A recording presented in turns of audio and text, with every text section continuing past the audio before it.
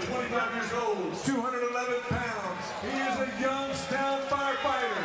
He's also a former YSU football superstar. Give it up for Patrick McGlone. Yeah, so okay. This is big. So I met this kid yesterday. He's fighting a kid who wore "Fuck Ohio" T-shirt to the weigh-in. Yes.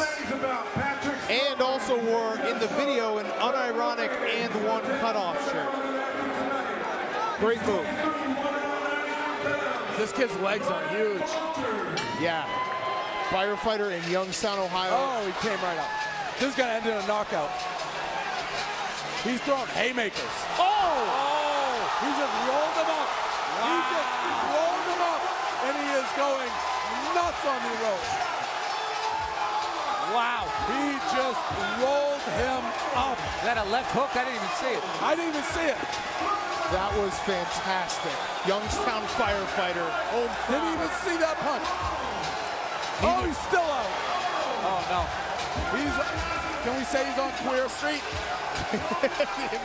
They came in at the right time. Seconds in the round one.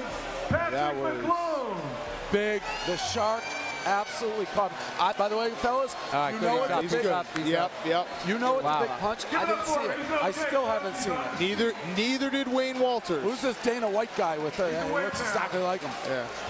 Here it is. So he's sitting up. Oh, it was a right hand. Yep, crumpled him. That's as clean a shot as you can get hit with. Yeah.